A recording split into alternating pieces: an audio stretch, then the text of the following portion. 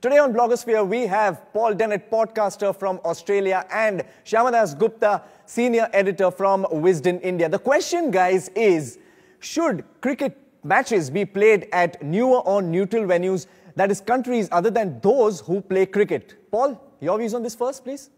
Well, it's often said that cricket is the world's second most popular sport. In actual fact, it's probably basketball. One of the reasons for this is that for the last 30 years, the NBA has really focused on expanding into China.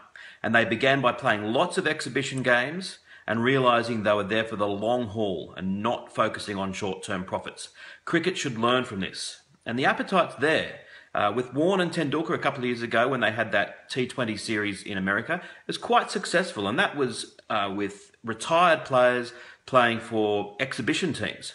So pick a country, preferably one with lots of Indian expats, and play a proper, genuine T20 international series. Maybe India versus Pakistan. Market it well, make the tickets cheap, and people will come. And it'll be a good start because cricket really does need to expand faster than it currently is.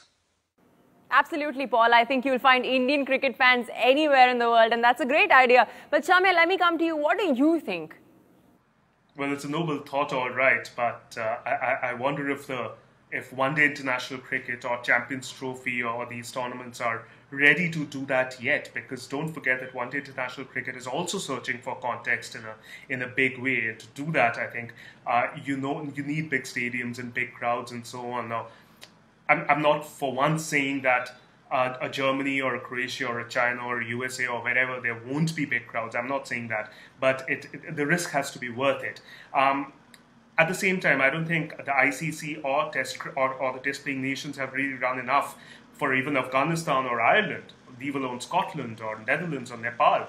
And then you come to these other nations that you're mentioning. So it's a noble thought, and I'd love to see it happen. I'd love to see top-flight cricket go all around the world and create a fan base and create an audience. But I wonder if we are ready for it at the moment. And this discussion is really getting interesting. Paul, I'd like to come back to you. What do you think of Shamya's views? Do you also think that the minnows should be targeted like the ones mentioned by Shamya? Well, Shamya is correct. We really should be focusing on the countries where cricket already has a strong presence. But we can also look to expand at the same time. And progress can happen a lot faster than you think. I remember Sri Lanka being absolutely thrashed by Australia in 1985. Australia got 323 in a one-day game, bowled Sri Lanka out for 91. Who would have thought that 11 years later, Sri Lanka would win the World Cup?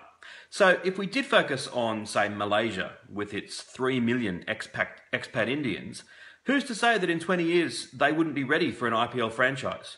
Or if we focused on America with its 4.5 million expat Indians, who's to say that at some time in the not-too-distant future, they might not be able to get their own T20 competition up and running? Now, ICC has said that their ambition is to be the world's #1 sport. Not sure that FIFA are quaking in their boots too much, but if that is the stated ambition, then we have to think big. Absolutely, and there have been measures taken. There are experiments being made by even the BCCI by holding that tournament in America, giving a lot of exposure to the sport. But I think we have a lot more interesting point of views coming in on the very topic. But thank you for joining us, gentlemen, on Emirates Match Point, and we hope to see you soon again.